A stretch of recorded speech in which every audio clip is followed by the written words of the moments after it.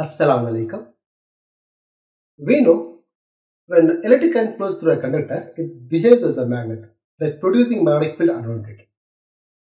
We also know that when a current carrying conductor placed in magnetic field experiences a force.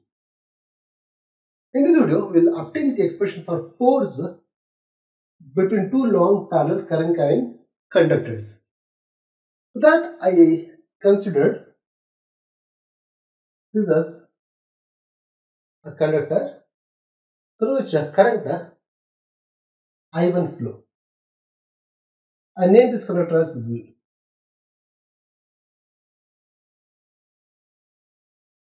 I take one more conductor which is named as B, through which current I2 flow.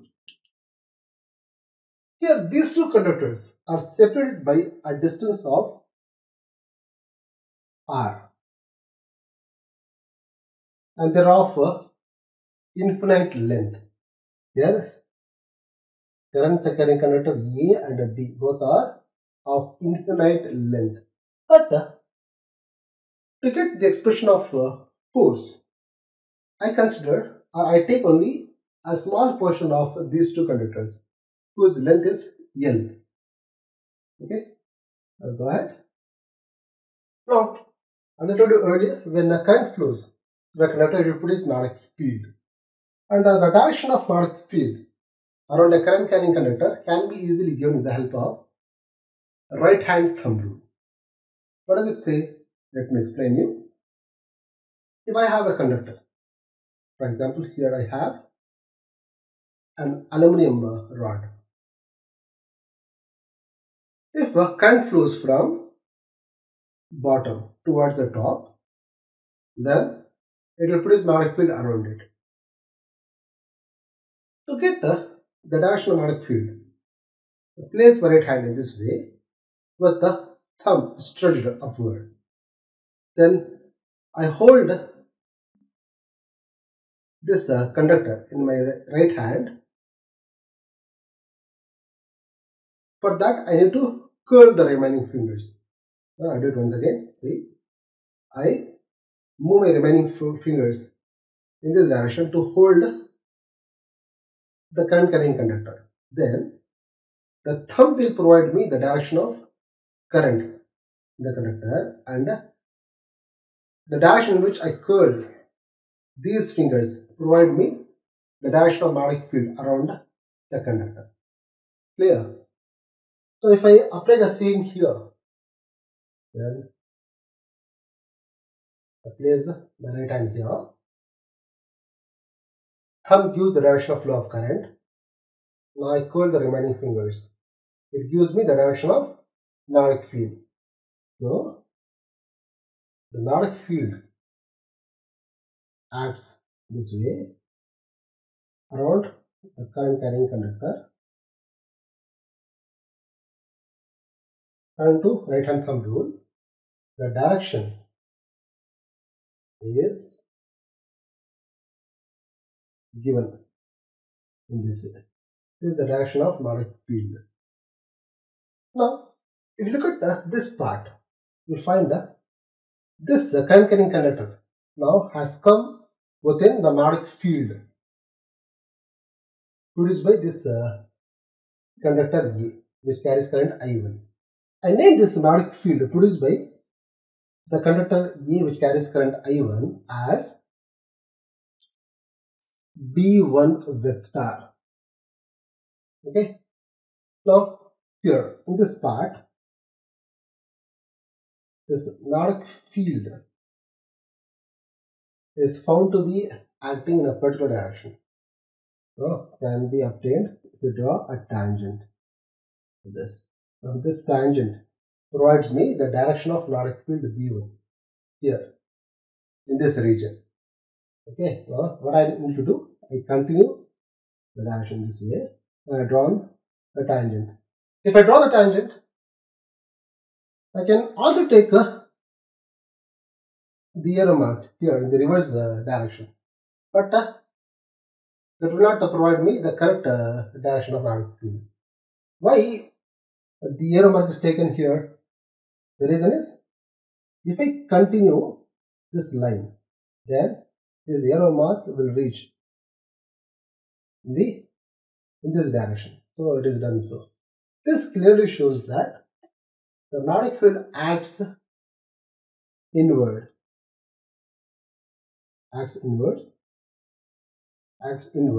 and perpendicular to the plane of wood. Okay. To identify the direction, I draw the coordinate system. This x-axis, this y-axis, and the z-axis. This shows that the current I1 and I2 flows along the z-axis, whereas the magnetic field B acts inward. So here x-axis is actually projecting outward. So the magnetic field is just opposite to the x-axis. That means it is along minus x-axis. It is along minus the x-axis. Clear? That's why it acts inward. Here, I cap is the unit vector taken along x-axis, and j cap is the unit vector taken along y-axis. In a similar way, k cap is the unit vector taken along z-axis. It is known to us, but I am going to use here.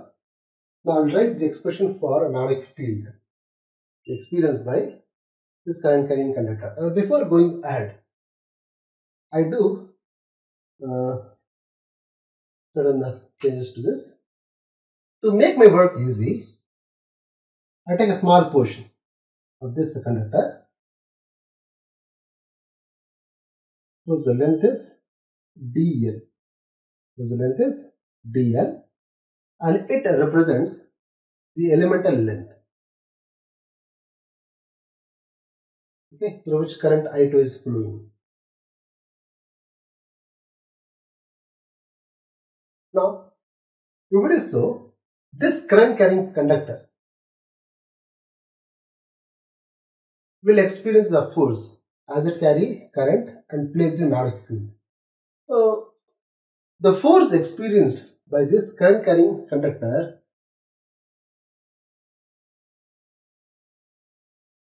will act in a particular direction. So that direction can be obtained with the help of Fleming's left hand rule. What does the Fleming's left hand rule say? If you stretch 3 fingers of your left hand in such a way that these 3 fingers are mutually perpendicular to each other, then the 4th finger represents the direction of magnetic field, middle finger represents the direction of current flowing in the conductor, and the thumb represents the direction of force experienced by the current carrying conductor placed in magnetic field. Clear? Now I apply that one here. Here the current acts upward, moves in the upward direction in the conductor, and the magnetic field acts inward, shown by this forefinger. Then the thumb represents the direction of force experienced by this current carrying element, whose length is taken as dl. Alright. So the force acts in this direction. I name this one as F. It acts in this direction. Here. Now first I will write the expression for B1, the magnetic field experienced by straight current carrying conductor. What is that? See? We know the magnetic field experienced by a straight current carrying conductor is represented by mu naught I upon 2 pi r. Is represented as mu naught I upon 2 pi r. Here I is the current to the conductor. In our case, the current to conductor A is nothing but I1. Now I am going to provide the direction. Here the magnetic field acts along x-axis, along minus x-axis. So unit vector used here is minus I cap. I name this as equation number 1. Equation number 1. Then I'll obtain the expression for force experienced by this current element dl.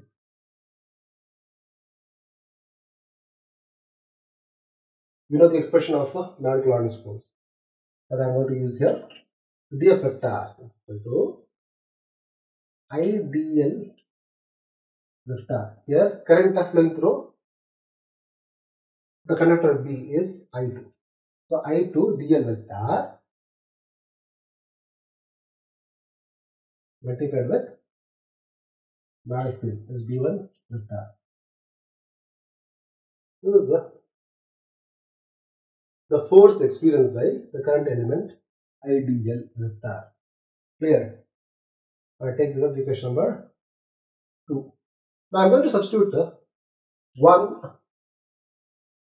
in 2. Equation 1 is substituted in 2.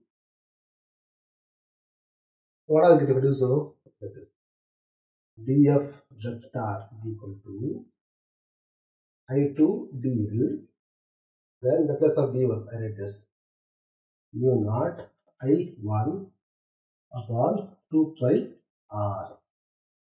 Okay, and what is the remaining here?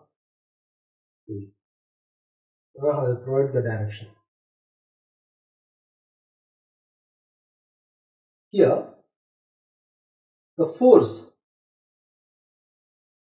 acts along the the current. The current flows along the z-axis. So, the cap is taken here, and the magnetic field acts along the x-axis.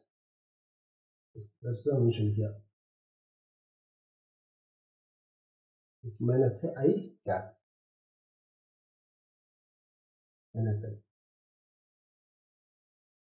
These two things are mentioned here. I write this within the whole bracket, the square bracket. Now, what I'll get, if you multiply k cap with the I cap, what you obtain is nothing but this j cap. So, this minus sign is written outside. df vector minus the sign is brought outside, and the remaining thing is written this way. I2 dl mu naught I1 on 2 pi r. And here, when k cap is multiplied with I cap, I get j cap. This gives the direction of force. Now I rearrange this equation. By doing so, it appears something like this. df vector is equal to minus mu naught I1 I2 dl upon 2 pi r j cap. Right? Then I take this as equation number 3. This was equation number 3. Now I am going to write the expression for magnetic field produced by the current carrying conductor A. So I am going to follow the same method. Magnetic field produced by this current carrying conductor is taken as B2 vector mu naught. In place of I1, I take I2 because the current I2 flows through the current carrying conductor B. I2 upon 2 pi r. And here, in what direction this magnetic field will act? For that, I use right hand thumb rule. Now I place my right hand in this way with the thumb stretched upward. Now I move the remaining fingers in this direction, which provides the direction in which the magnetic field acts. Correct? So this shows that The magnetic field produced. Let me draw this one here. This is the conductor B, through which current I2 is flowing. It produces magnetic field in this manner. Now here, magnetic field, the conductor A is placed here, separate by a distance R. And I will mention the direction of magnetic field. Here, this magnetic field produced by this current carrying conductor B is named as B2 vector. Kind of thumb rule, the direction of magnetic field. The magnetic field acts in this direction. What got it? So if I draw a tangent here near this conductor, it will provide me the direction of magnetic field near conductor A. So according to these arrow marks, the tangent will have a arrow mark acting this direction. This clearly shows that the magnetic field B2 acts outward. It acts outward, perpendicular to the plane of the board. Right? This is what it should.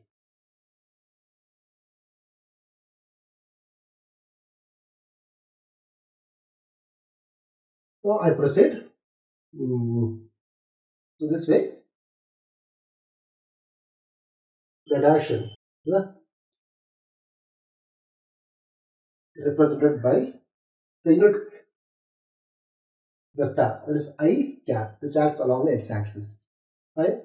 This is taken as equation number 4. So equation number 4. Then afterwards, I take a small portion in this current carrying conductor A. Now here current flowing is I1, and name this portion as DL, current carrying element. Fine. Notice so the force experienced by this current element is taken as dF vector. Now as we did earlier. At this time, the current flowing through this conductor is taken as I1. We follow the same method. Now, wherever 1 comes, we write 2. Wherever 2 is there, we write 1. So here 2 replaced with 1.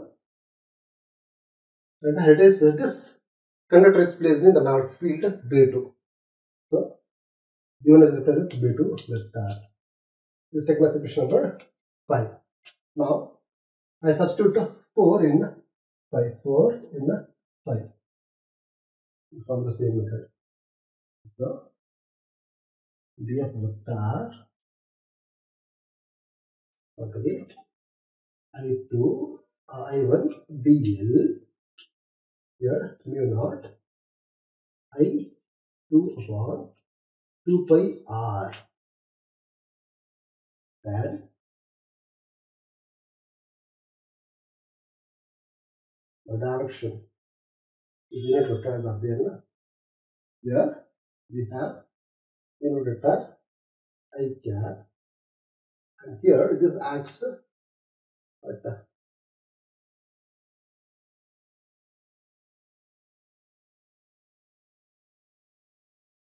K cap here. What is K cap? This gives the direction of current in this conductor. This gives the direction of current I2 flowing in the conductor B. Clear? So when you multiply k cap with I cap, you get j cap. This time plus j cap. Okay. Now d vector will be written as, but this time I rearrange it. mu naught I1 I2 on 2 pi r, then here dl written here. And what comes next? The unit vector, this j cap. This is taken as equation number 6 for by convenience. Fine.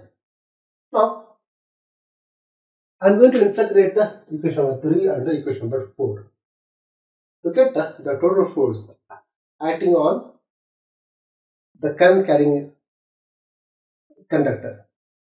Now I told you earlier, in our case, though the conductors are of infinite length, but we take only a small portion of the conductor whose length is taken as L. So I am going to find out the force acting per unit length of the conductor. For that, I integrate equation 3.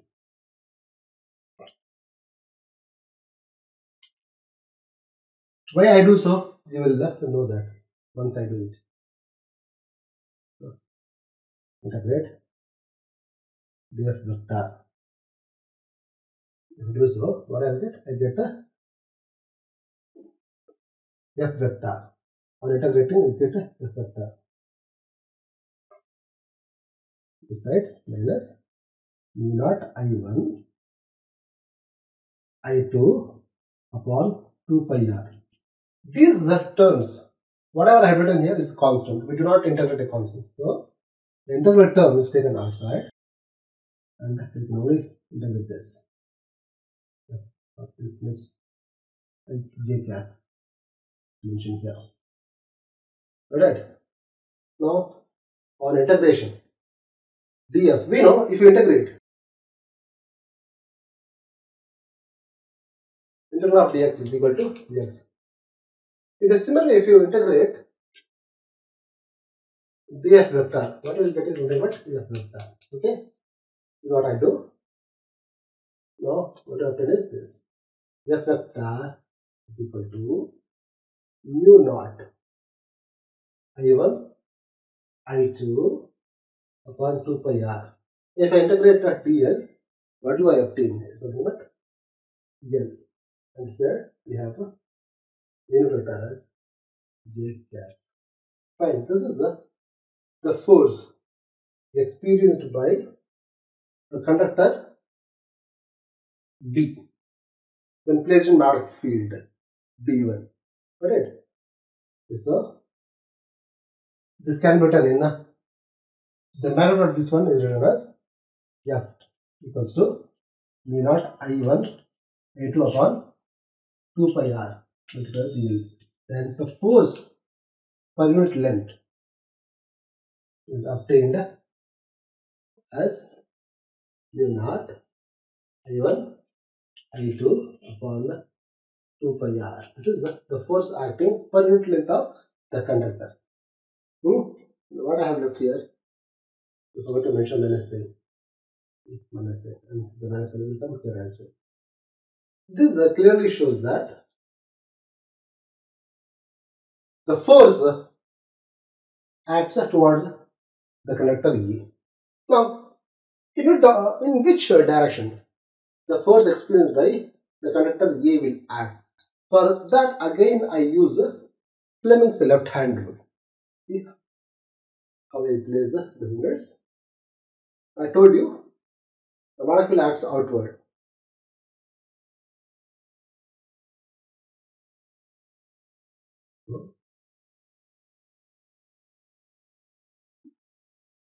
The 3 fingers are placed in this manner. 4th finger gives the direction of a magnetic field which acts outward.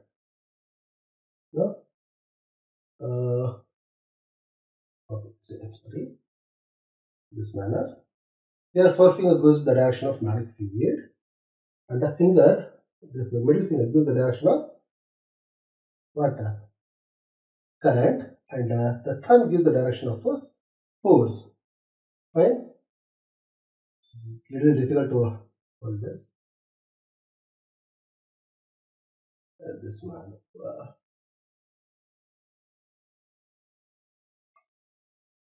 Manner. Okay. Not a field. This is a force, direction of force, and this gives the direction of a current. So from Fleming's left hand rule, the force here acts in this direction towards the conductor B. Right? So I follow the same method. Whatever I have done here, I do the same thing to equation number 6. I integrate this. If I integrating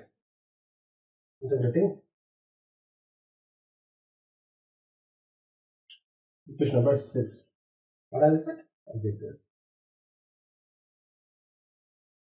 Integrate, I'll get a F vector. Then dl will become L. So mu naught I1 I2 upon 2 pi R L. Then G cap. If I take the magnitude, then the magnitude of this force is given as mu naught I1 I2 upon 2 pi R. Okay, and it is written here. Now see, this force acts just opposite to this force. Here we have minus sign, here we do not have minus sign. This shows that these two forces are acting just opposite to each other. This way. The force experienced by conductor A acts in this direction, and the force experienced by conductor B acts in this direction. It is shown here. They act opposite to each other. Force. Now, write the expression for force experienced by unit length of the conductor. That is F upon L. Is equal to mu naught I1 I2 upon 2 pi R. Here we have plus sign. Okay, I'll box this. So here from this we have understood that whenever a current carrying conductor is placed in magnetic field, it experiences a force. And the direction of force experienced by a current carrying conductor placed in magnetic field is obtained with the help of Fleming's left hand rule. And right hand thumb rule is used to find the direction of magnetic field in a conductor carrying a current. Now when two conductors are placed in such a way that they are parallel to each other and carry current in the same direction, then the force between them is nothing but attractive in nature. So there will be an attractive force between them.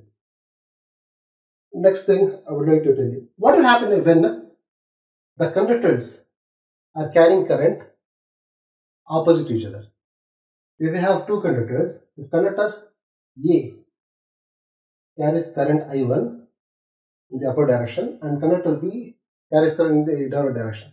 In such case, the force that present between them will be a repulsive force. When the current flows in the same direction, the force is attractive. When the current flows in the opposite direction, the force is repulsive in nature. Got it?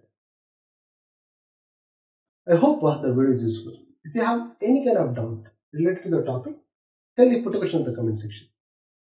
Thanks for watching.